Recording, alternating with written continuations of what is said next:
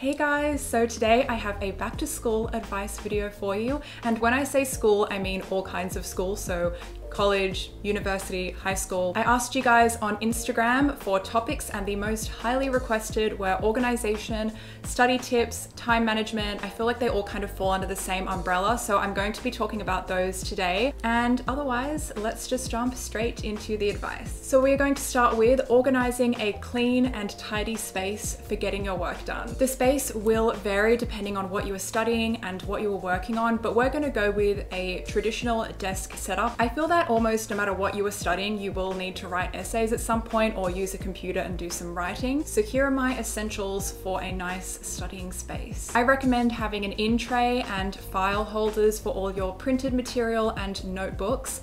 Then of course, your writing tools, space for your computer or laptop, and then a space next to it for writing. You just want everything to have its own container because not only does this keep everything looking really nice and you can find it easily, it makes it so much easier for cleaning because you can lift up the containers and then you can wipe down the space and then just put the containers back. It is so much easier and will save you so much time than if you have all these little loose bits everywhere. Definitely print a calendar of the terms or the semester or however you break up the school year, or draw it onto a whiteboard and have this over or near your desk space. I designed a printable A4 school calendar that is free to download and have included versions that vary in length from 10 to 16 weeks.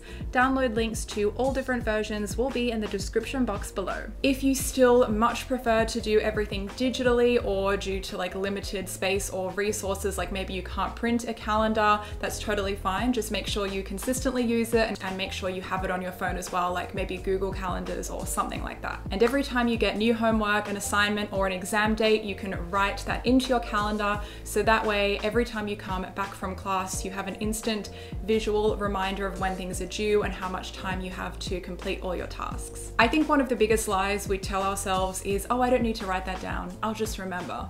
Don't do that.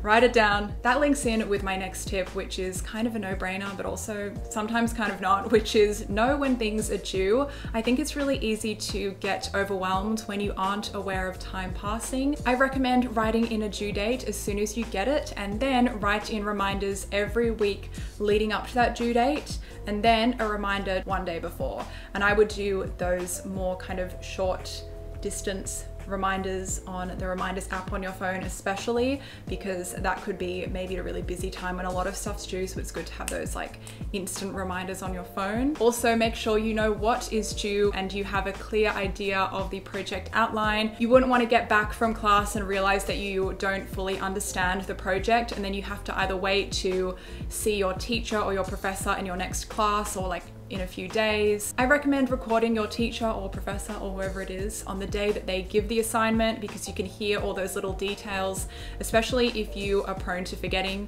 or forgetting to write things down. If you have that recording on your phone, you can just reference that. And also be sure to think if you have any questions and ask them immediately, because that means you can successfully complete what I talk about in the next tip, which is making a small start on a big project as soon as you get it. For example, this might be writing the introduction of your essay, sketching out an initial plan for an artwork, reading the first chapter of a book or a big chunk of reading you have to do, or even just the foreword. This does take some self-discipline, especially if you're thinking, oh, that essay isn't due for 6 weeks, I don't need to start on it now. But seriously, just having a little bit of it done makes it so much easier to come back to and continue working on it, because when you haven't started a task, it feels way more overwhelming. But if you're like, oh yeah, I already wrote the introduction to that got the ball rolling. Plus, once you have finished watching the rest of this video and heard the rest of the tips I have to say, you will also find it much easier to cross that initial hurdle. Mini deadlines are a great way to get work done that tie in perfectly with the points that I've discussed so far. This is very similar, if not kind of the same thing as chunking, which was a term my teachers used a lot,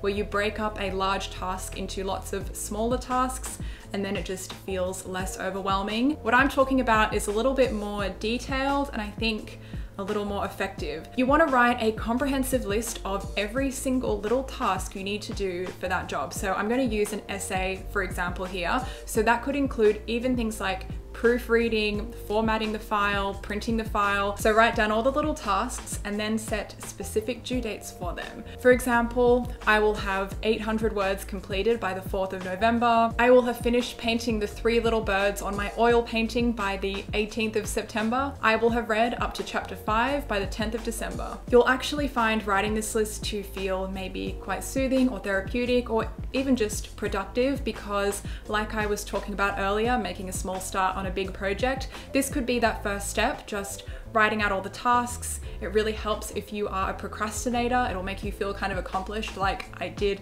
something. And little side note, if you don't like the idea of tons of mini due dates for a big task, you can customize this by scratching the due dates and simply sticking to the chunking method, which is just breaking down the tasks and completing them every time you have time to do so. The due dates just keep you on track if you tend to get really overwhelmed and very disorganized. I think the due dates give you a bit more structure, but if you kind of have things under control, then you can just stick with the chunking method, which is basically everything except for the due dates. So you've organized your workspace, you've set all your deadlines, you're on top of all that stuff.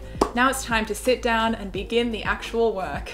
And my first tip for that is very simple: removing distractions. This is so relevant today with the temptations to procrastinate on social media. So my advice is simple, and that is to just delete the apps off your phone. Then you can reinstall the apps when you have completed the big task. If you don't need the internet for what you are working on, definitely turn off Wi-Fi as well. I found this helped me a lot for essay writing. Alternatively to deleting, of course, you can use the screen time settings on iPhone, and there might be something similar for Android or other types of phones, I'm not sure. This allows you to set time limits for certain apps on your phone or even lock them completely. Just make sure you set this up with a friend or family member, so that way they can set it to a password that you don't know, and then the only way you can get the password from them is if you show them proof of the work that you have completed. Now moving on to what I think is the most effective productivity tool, at least it is for me personally, and that is temptation bundling. This is something I've always done, but I didn't realize it had an actual term until recently. It's when you take something that you don't really want to do, but you know you have to do, it's maybe a bit of a chore,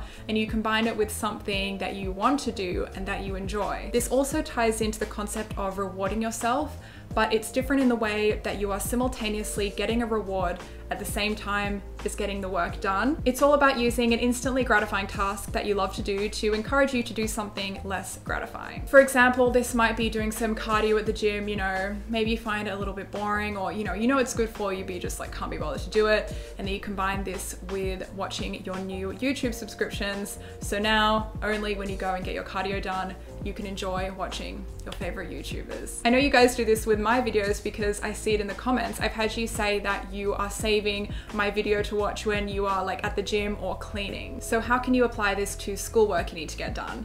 For example, if you have an essay to write, you could combine this with drinking your favorite beverage like coffee or kombucha. So now only on days that you are writing your essay or that you maybe complete a certain word count, you are allowed to have your delicious kombucha lemonade or your iced cinnamon dolce latte or your plain black coffee or your hot chocolate, whatever floats your boat. If you need a little more motivation to stick to these temptation bundling rules that you've set for yourself, definitely tell your friends, family, or roommates about it so they can help keep you on track, especially if they see you cheating on one of the rules. But seriously, temptation bundling works so well. If you guys have temptation bundles that you've come up with yourself for your schoolwork, or if you have recommendations for others, please leave them in the comments below, because I think everyone else would find them really useful and I would love to hear them as well. My next tip is find out what kind of learner you are. So the 3 types are visual, auditory, and kinesthetic, or you could even be a combination of these 3 types. Now, if you're feeling a little bit skeptical, trust me, I was too, but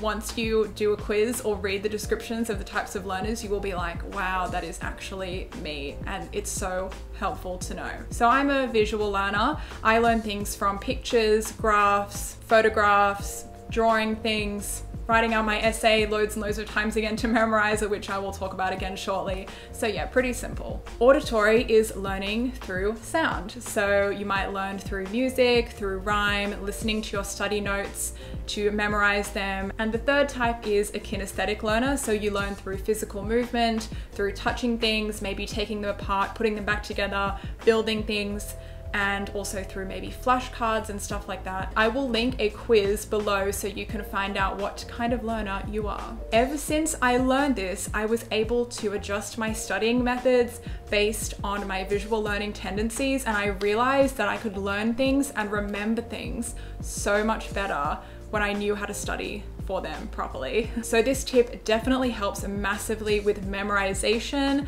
which is a big chunk of how to do well in exams. Really, it's kind of just testing your memory. So here's some examples for what I do as a visual learner.